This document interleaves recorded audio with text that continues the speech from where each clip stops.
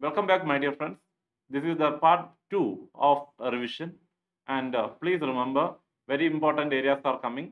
We discussed the 36 in the partnership and here the remaining 44. And you please remember how we have to practice for the chapters accounting for share capital. And here, 6-mark question will be there. On two questions will be there, choice question. And you have to write the entry from bank to share application and up to share forfeiture to capital, sir. And another or choice question will be there. That will be forfeiture case also. Sometimes it will be a full question. And another question you can expect, extract, drawing the extract of balance sheet and recording the items like authorized capital, issued capital, subscribed capital, that will be subscribed and fully paid up capital, called up capital, paid up capital. What is the total amount of capital to be shown in the balance sheet extract? And also you can expect the preparation of forfeiture account or cash account or share capital account type of 4-mark questions also from this area. 24 mark you can score from this area. Please remember the entries: bank to share application to share capital. There is any rejection, share application to bank, and due entry for share allotment to share capital. Share application to share allotment will be the excess application adjusted on allotment. Bank to share allotment is the receiving entry. And on first calls, it may be share first call or share second call to share capital. Then bank account added to share second call or share first call. Forfeiture entries are very, very important. And before that, you please remember calls in arrear. Calls in arrear will be always debited and calls in advance will be credited. Calls in arrear will bring forfeiture or the cancellation of shares. And if it is issued at par, the entry will be share capital to calls in arrear to share forfeiture. Or you can write share capital to share forfeiture to share allotment to share first call to share second call, like that also. If it is issued at a premium, share capital, securities premium to share forfeiture to calls in arrear. Please remember, securities premium will be credited at the time of forfeiture. Reissue of forfeited shares, different cases are there. If it is reissued at par, bank to share capital. If it is reissued at a discount, bank share forfeiture to share capital. If it is reissued at a premium, bank to share capital to securities premium reserve. And the last entry, share forfeiture to capital reserve. So please keep in mind all the entries and try to write how the number of debenture or share comes into the values at application allotment, like that. Practice maximum to finish the 6-mark question successfully. And another area, debenture, the important things are there. Debentures can be issued at a discount, that will create a loss. So the due entry will be, normal entry will be what? Debenture allotment, discount on issue or loss on issue of debenture to debentures. And if it is issued at a premium, always premium will be credited. Debenture allotment to debenture to securities premium reserve account. And there is a possibility for issuing share or debenture consideration other than cash. But nowadays the questions are asked like that. We can bring together what?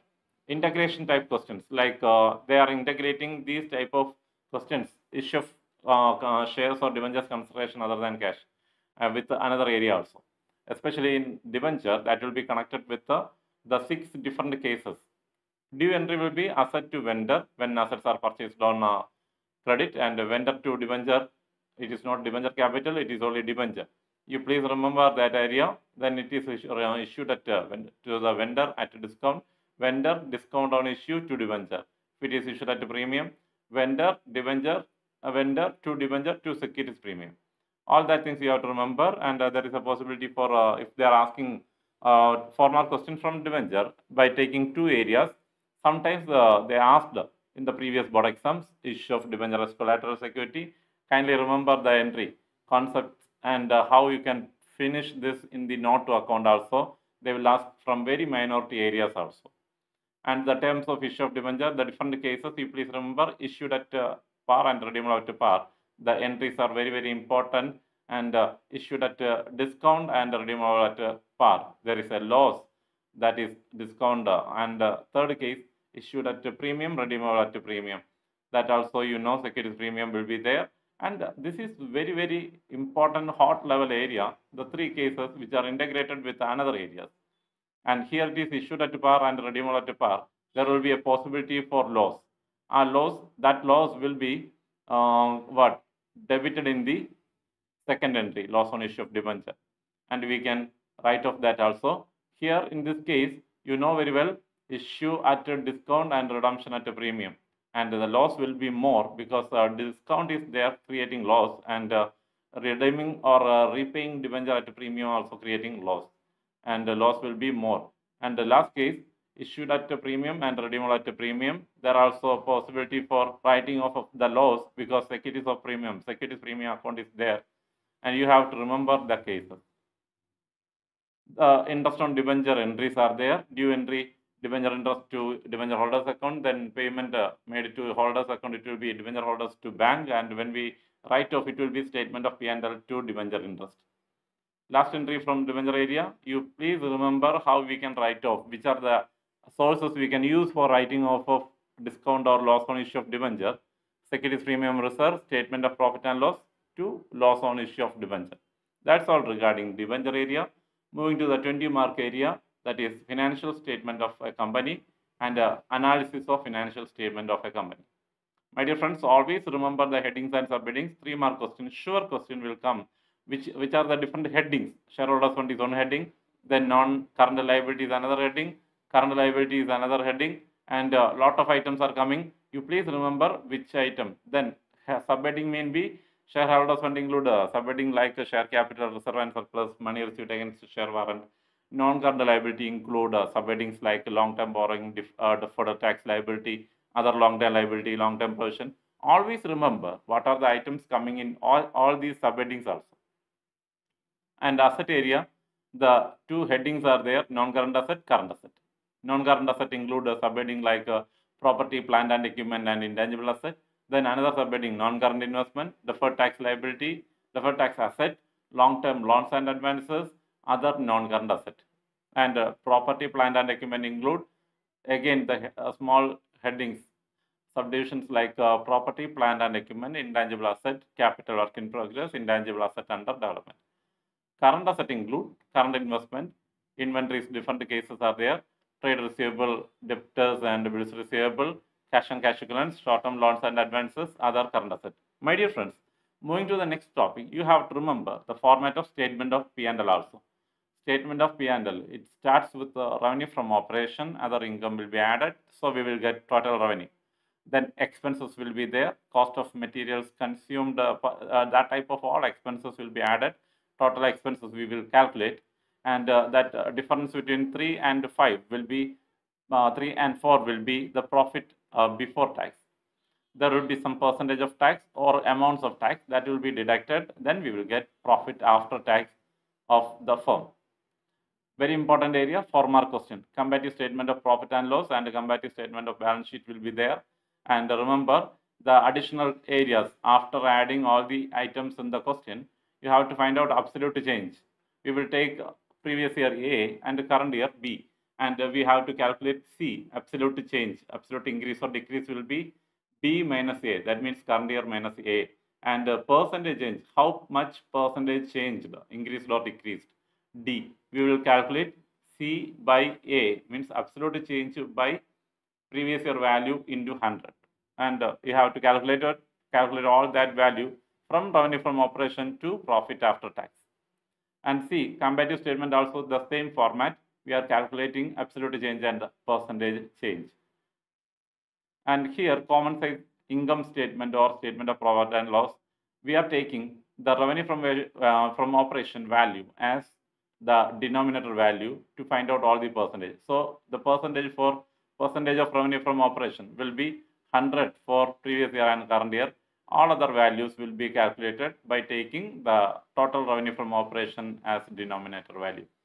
And the common size balance sheet also, please remember how will you get that 45%?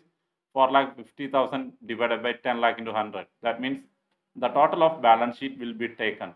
And how will you get the 50%? Percentage of balance sheet total we are taking 10 lakh divided by 20 lakh into 100, like that you have to find out. Very, very simple area. Sure questions will be there for 4 marks. And accounting ratios, you have to remember the 4 categories: liquidity ratio, solvency ratio, activity or turnover ratio, profitability ratios. You You have to remember the equations also. Liquidity ratio include a current ratio and a quick ratio. And solvency ratio include a debt to equity ratio, interest coverage ratio, debt to asset ratio, then a debt to capital employed ratio, then total asset to debt ratio. All that things are there. Activity ratios include very important thing, inventory turnover ratio, and how to find out the trade receivable turnover ratio, trade payable turnover ratio, working capital turnover ratio, fixed asset turnover ratio, net asset turnover ratio. All the equations you please try to by heart. Profitability ratios include gross profit ratio, net profit ratio, operating profit ratio, then return on capital or return on investment. Then you have to remember the last important area, very important area, cash flow statement preparation. There you have to remember the format, and also you have to find out the net profit before tax using that. What are the items coming in cash flow from operating activity? We are taking the first item, net profit before tax. With that, we are adding the non-cash items like depreciation, goodwill written off, intangible assets written off, that we are adding. Loss on sale will be added, interest on long-term borrowings will be added, and we will deduct the non-cash incomes like dividend received, commission received, profit on sale of fixed assets. With that, we will get on value operating profit before working capital changes. And we are adding the items like increase in current liability, decrease in current asset. And we are deducting increase in current asset and decrease in current liability. And also, we are deducting the current year income tax paid.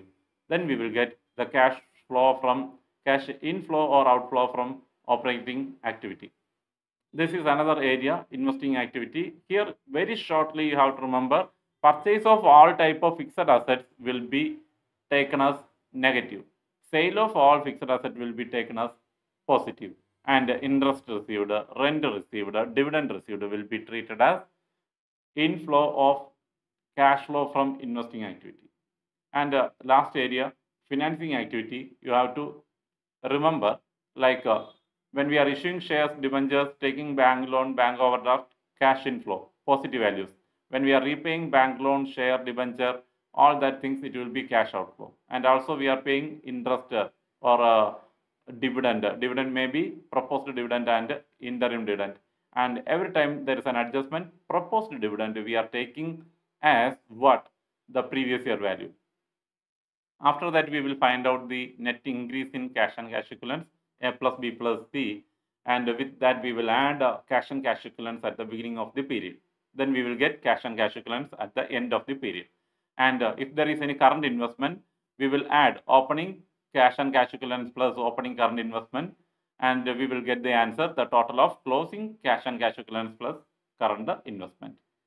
And you have to remember the format for the calculation of net profit before tax. See, this is the format, current year profit minus previous year, and what amount transferred, the difference between general reserve will be added, and if it is negative will be deducted. Interim dividend will be added, proposed dividend previous year will be added, provision for taxation current year will be added, and any tax refunded will be deducted. And also please remember how to prepare the fixed asset account or provision for tax account. Fixed asset account, you have to write the opening balance in the debit side and closing balance in the credit side.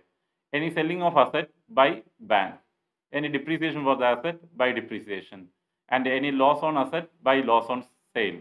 And in the case of profit, that will come in the debit side, and the balance will be to bank, and to bank value will be treated as purchase of asset, and by bank will be treated as sale of asset.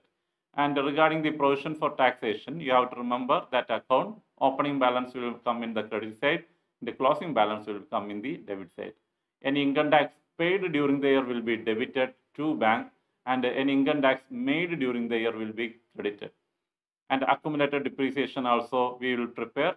All of you please remember all these things and all the formats. And thank you for watching all these videos. Kindly watch the entire video. 2 parts are there for quick revision of accountancy.